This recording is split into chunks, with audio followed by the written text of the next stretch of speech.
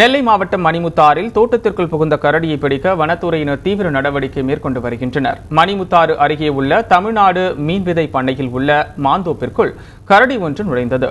ஊழியர்களும் மக்களும் சேர்ந்து விரட்டியதால் வெளியேறிய கரடி மீண்டும் தோப்புக்குள் புகுந்ததாக கூறப்படுகிறது.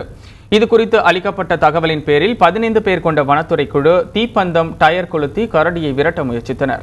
அப்பொழுது கரடியை காண ஏராளமானோர் குவிந்ததால் கரடி மாமரம் ஒன்றில் ஏறியது. பின்னர் தீயணைப்புத் துறையினர் தண்ணீரை பீய்ச்சி கரடியை விரட்ட முயற்சித்தனர். இந்த முயற்சிகள் பலன் அளிக்காததால் கயிறு மூலம் கரடியை பிடிக்க வனத்துறையினர் நடவடிக்கை எடுத்து வருகின்றனர்.